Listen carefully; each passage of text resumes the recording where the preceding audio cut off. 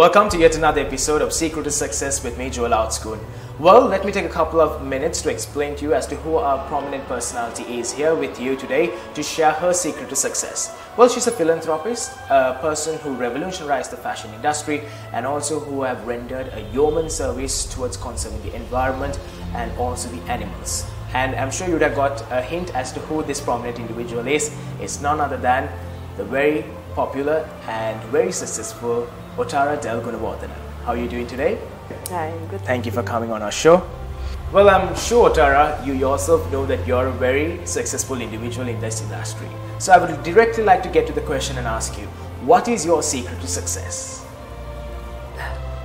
Well, it's not easy to answer. There are different reasons and different things that have contributed over the years to for me to being where I am today.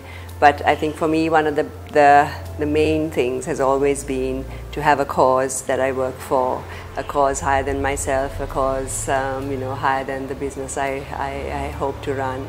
And with everything I've started, I've always started it with that in mind and with wanting to do something good for something beyond me.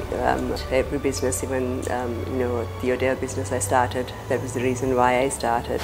And I think once you have, it's important that one has that in mind as well, because I really think for us to be able to contribute to something bigger and for what is our purpose in life is really important and really should be the driving factor for everything we do. And that's what I've always believed in. You are a woman who came through a lot of hardships in life, and you have graveled your way through thick and thin. But today you're standing here as a very successful individual. How do you see failure, and how would you overcome failure if you do encounter? Well, in life, if you don't fail at things and if you don't have stumbling blocks, it'll be a very flat, continuous line that you move on, and really with that you don't really get very far. So you'll always have the ups and downs, and it's how you handle them and how you take them as a challenge and learn from them and move on is really the main thing. Yes, there are times which are troubling and times which are difficult, but there's always a reason that they're there for, and most of it always is a learning curve for you.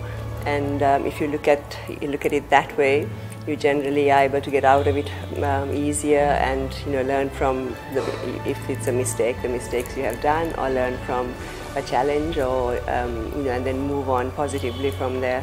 Well, that was the secret to success of the very famous and very successful woman here in Sri Lanka, Otara Gunawardene. So be prepared, be ready, we'll be at your doorstep to reveal to you another secret to success of a prominent personality.